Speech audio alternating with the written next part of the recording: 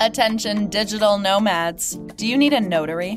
The Shop co-working space has you covered. With a community team of registered notaries, they can help you check that task off your list anytime during business hours. You can even book ahead.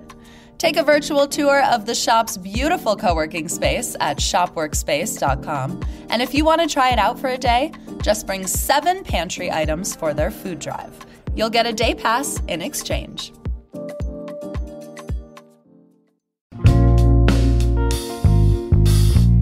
Here's what Salt Lake's talking about. The Millers have officially broken ground on the new Salt Lake Bees baseball stadium in Daybreak. And if you're wondering what the heck Daybreak is, it is a 4,000-acre master-planned community in South Jordan, about 30 minutes southwest of Salt Lake City. But don't be so hard on yourself, because I think we're all kind of wondering what the heck Daybreak is. Salt Lakers can be very judgmental of the suburbs, but are we totally off course? It's Thursday, November 16th. I'm Ali Vallarta, and this is CityCast Salt Lake.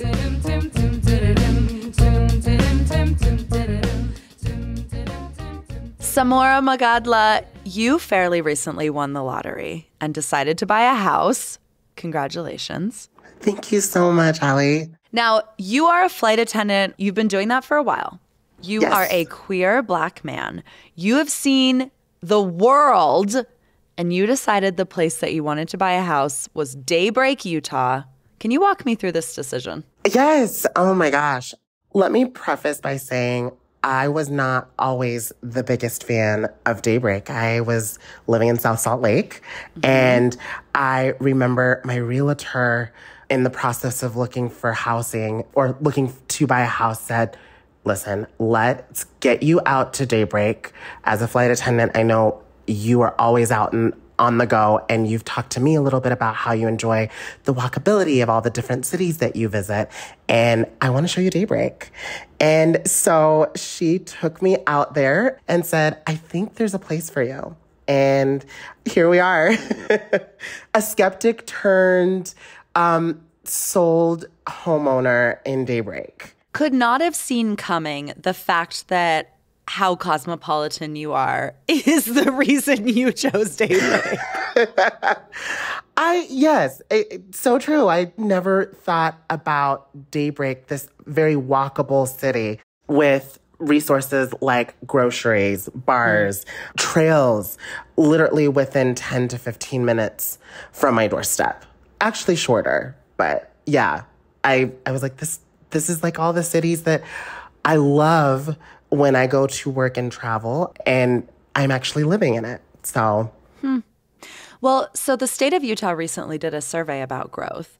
And what the survey showed is that 56% of urban Utahns want to have these kinds of housing options. Like, they are interested in planned communities. Does that surprise you?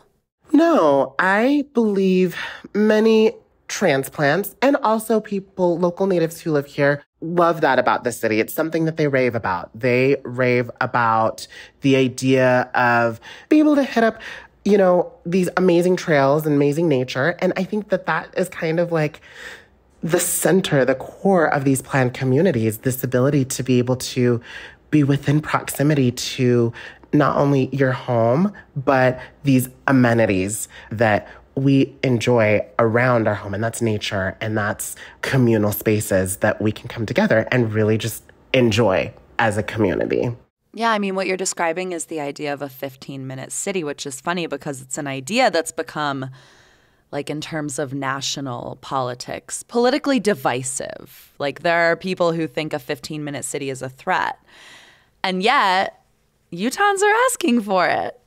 So true. I think, especially with everything that's going on, right? Growth that you've mentioned and the issues that sometimes come up with that, pollution, driving, traffic, and something that we've consistently year after year had to address here in the Valley, right? Like inversion. And so planned cities in Utah, I can see are popular because it eliminates this ability to have to drive and to, commute and be sitting in traffic. You pretty much get to bike, you get to walk, you get to take a scooter to the things that you love. Yeah.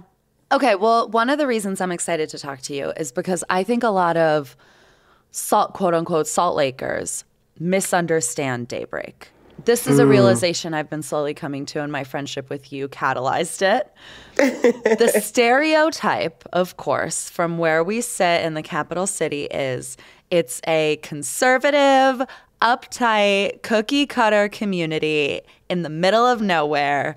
What are some of the misconceptions? Okay, so I was one of those people. I lived in South Salt Lake, and I was like, who goes down to Daybreak?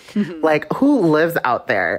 And I honestly believe Daybreak is in its Renaissance era. It is redefining itself from that image. And you have a lot of people who have lived in Salt Lake and are like, you know what? I love the city, but I also want to live in a suburb where I have access to trails and I have access to my, favorite grocery stores and community centers that just don't exist in Salt Lake City because, right, they're building all these huge apartments that are very expensive and inaccessible.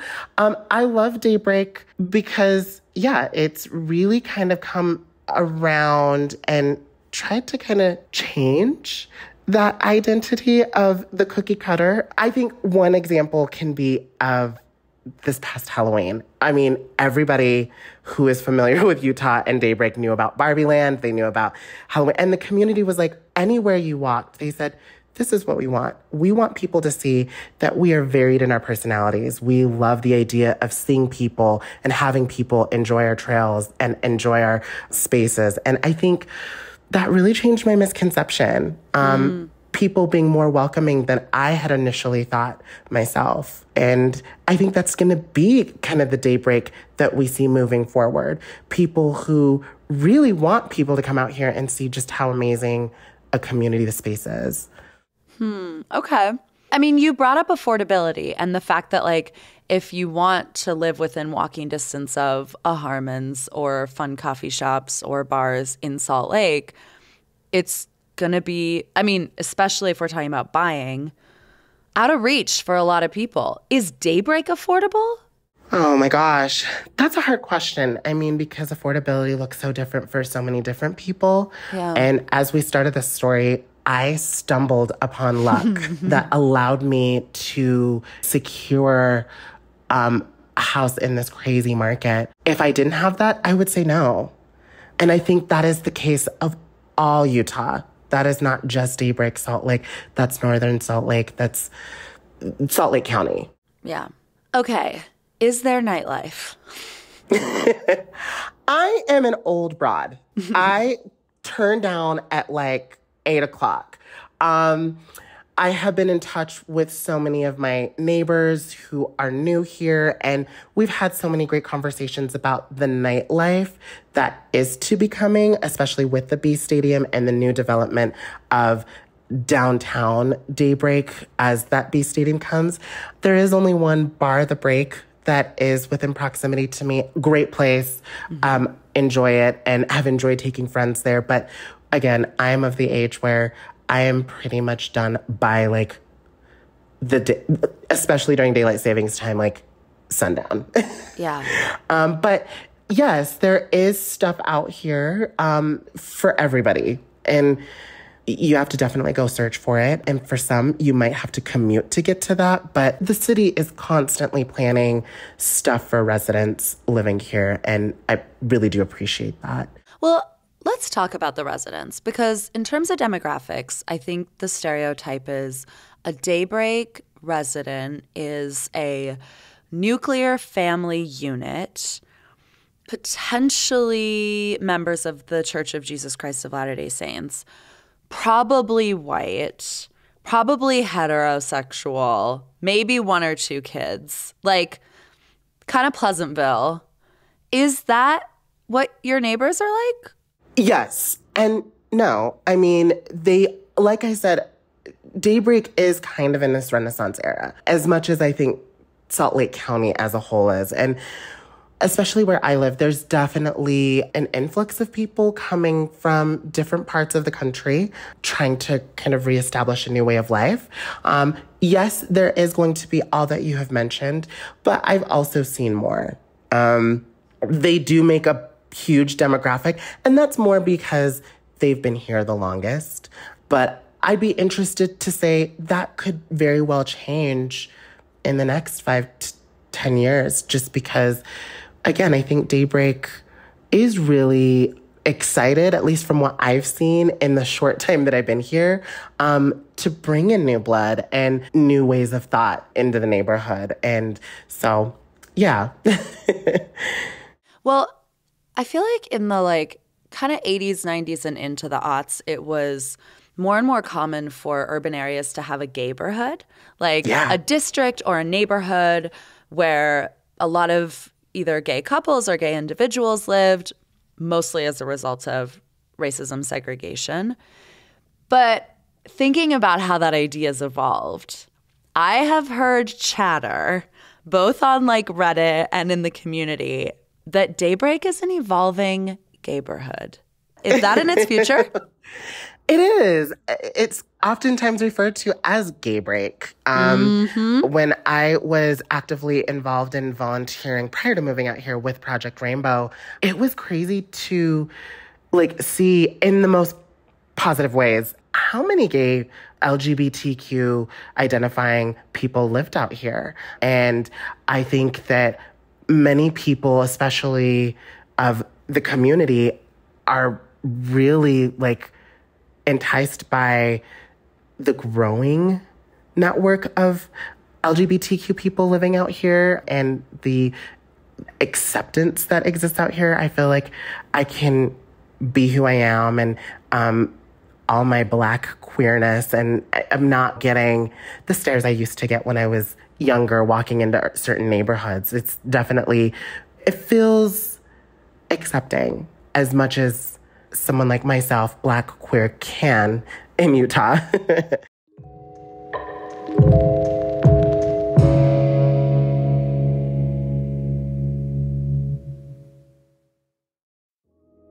Hey, Salt Lake.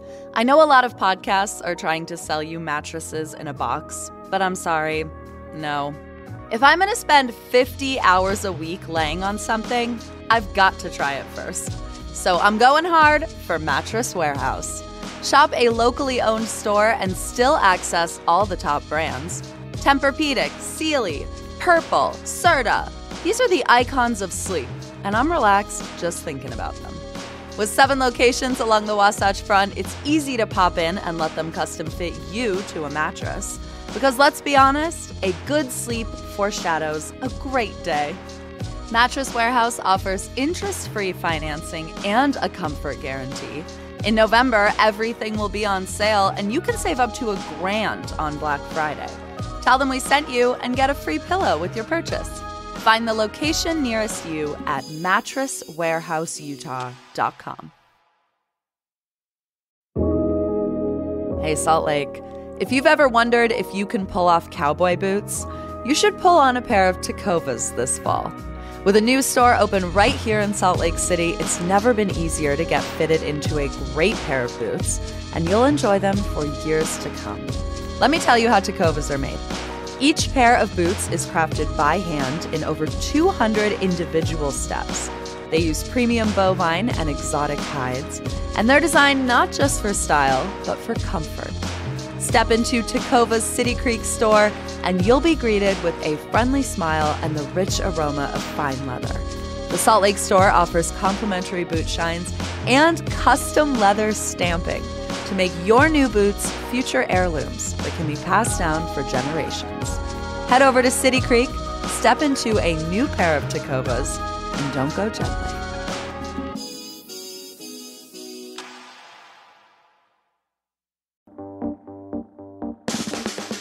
All right, Utahns, here is the deal. This year, our election day is different from the rest of the country. Election day in Utah is Tuesday, November 21st. That's the Tuesday right before Thanksgiving. Why have the dates changed? Honestly, it's complicated. I'm not going to get into it. Trust me, it's fine. Here's what you need to know. To vote, you need to be registered, which you can do at vote.utah.gov by Monday, November 13th. If you vote by mail, you must postmark your ballot on or before Monday, November 20th. Or you can drop your ballot off at your county clerk's office, at a polling location, or at a drop box by 8 p.m. on Election Day, which again, this year is Tuesday, November 21st. If you prefer to vote in person, you can find your nearest polling location at vote.utah.gov. So please, make a plan to vote local this fall. Remember to mail your ballot by November 20th and find everything you need to know about elections at vote.utah.gov.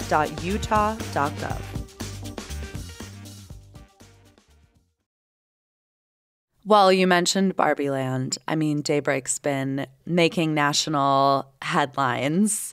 Also, the new home, as you mentioned, of the Salt Lake Bees, which we are quite bitter about, which I think is another impetus for this conversation. Because, Samora, I just need you to convince me that I should be going to Daybreak to see the Bees. Well, you have a place to crash. That's so true. For every game. So I literally can see the stadium outside my balcony. So if anything, you take the tracks out here, I'll have a cold one waiting for you in the fridge. And you don't have to wait in line at the stadium for all of that. I will even go to Costco and get snacks so you don't even have to wait in line for the hot dogs, popcorn. I hope that sells you to come out here. Wow, I am so sold. Okay.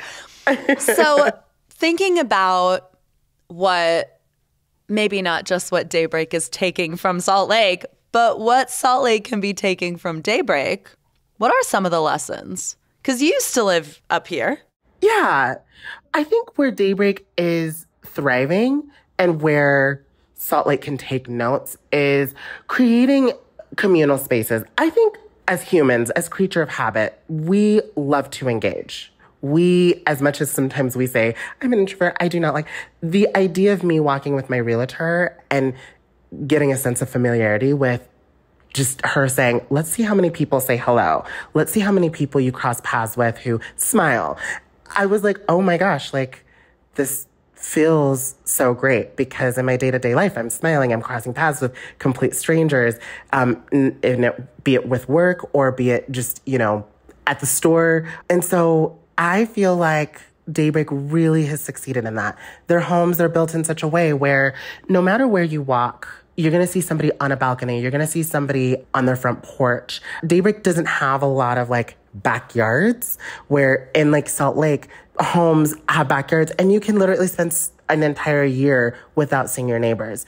Daybreak said, we want to change that and we want to create a space where no matter where you walk, you're going to see people on the paths, on your way to work, you will be in constant interaction with people. And I love that. And it brings the idea of suburban engagement to a whole new level. I'm like, holy crap, they really did build this community. So you see people, your garage is tucked away. It's not in the front of the house, go, don't see anybody. That's where the balcony is. That's where the stairs to the front. And that's just how Daybreak's built. It's crazy. Okay, I'm falling out of my chair right now because what you are describing is density. And the idea that you had to leave Salt Lake City, the capital city, to find it is upsetting to me. It's heartbreaking to me. What you're describing is what it should feel like to live in any city, right? And it's interesting because the idea of giving up some of your yard, the idea of getting used to your sidewalk being busier, these are things that in Salt Lake neighborhoods, people are, I feel like not all people and less people every day are resistant to. And so to hear you describe that as the beauty of this planned community in, a bedroom community of the capital city is a little mind-blowing. Yeah, I was shocked. I think it wasn't until my realtor brought that to my attention on our little stroll around the city. It was this is this is what makes Daybreak so special, is that you will consistently be seeing people at any given point in time. And I love that. I used to think I was going to hate that, but as the extrovert that I am, it's like chicken soup for the soul. Okay, Samora for mayor of Daybreak, but nobody's perfect. What are the cons? Give it to me. Oh my gosh.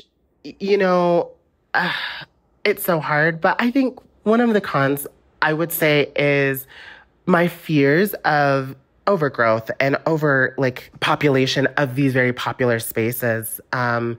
You look at what's happening, like say in Vineyard, which they want to do Utah City, and how they want to build skyscrapers and increase traffic and obviously increase the price of living. And that's obviously something on many residents' minds, no matter where you live. Like, how is this going to impact the cost of living? You know, you hear what happened in Silicon Valley. It kind of started in the same way, where it was a planned city for tech, and now it's become almost unaffordable to anybody outside the 1%. And that's definitely scary. That is, I think, the only con I can really think of. But outside of that, I love it. Well, and I think people might argue that Daybreak is attractive to tech workers. Like that is probably one of the reasons that it feels like politically, culturally, it's shifting too, because you're close to Utah County. If you're commuting there, you're close to Silicon Slopes. You've got a little bit of space. You're close to the canyons. I mean, I love to look at precinct data from elections because I'm a nerd. And I mean, Daybreak voted for Joseph Robinette Biden Jr. You know, like politically, it's also more left than surrounding areas. And you wonder if that's also tech-fluence. Yes. Oh, 100%.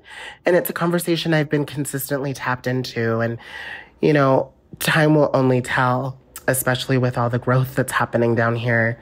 I'm really interested to see what will happen. I for sure don't want my HOA to go up, but of course there's an HOA fee. I didn't even think about that. Yeah. Yeah. Okay. Well, you know, you mentioned Utah City. I'm becoming obsessed with new cities and planned communities and this kind of like desire to start over. Like this idea that what we're doing in Daybreak is what we could be doing here in Salt Lake to make it more attractive for young people. But we are seeing a lot of investment popping up in the South Valley, not just Daybreak, but now The Point, Utah City.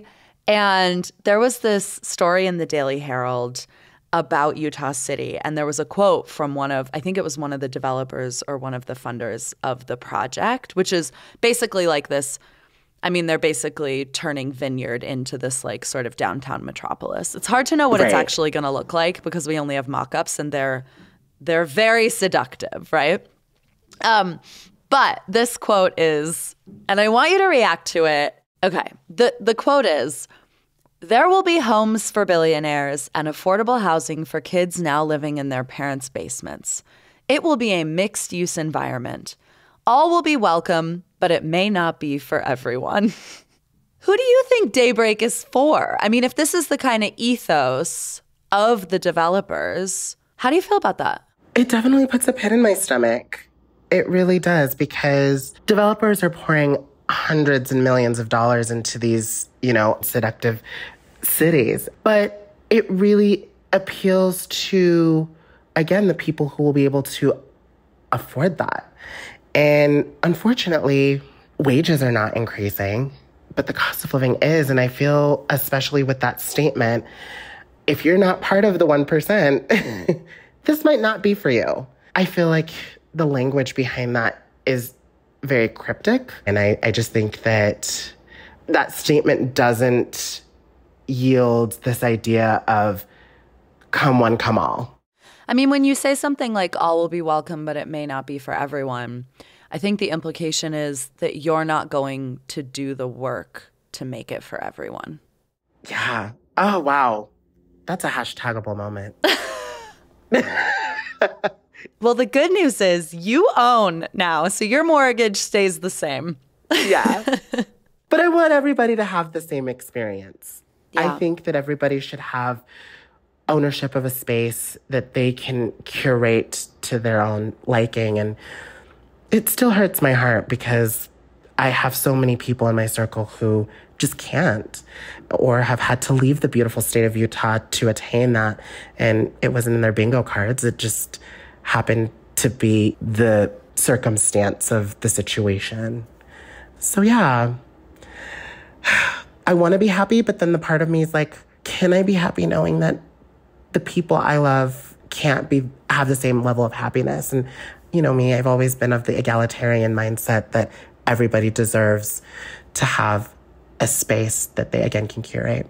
Yeah. I mean, you literally won the lottery. And and I want that for everybody. That's right. Samora for mayor of Daybreak. Let's all win the lottery. Oh, man. Samora Magadla, you are always so generous in sharing your stories with us. Thank you. And congrats on your new home. Thank you so much. I can't wait to host you at the first Bees game. It's going to be a riot. Something I cannot believe Samora didn't mention is that you can take the tracks to Daybreak. It doesn't take much longer on the red line than it does in a car, especially in traffic. So, yeah, we can totally still go watch the Bees, right, guys? I don't know. I'm working through it. That is all for us today here on CityCast Salt Lake. We will be back tomorrow morning with more from around this city. Bye.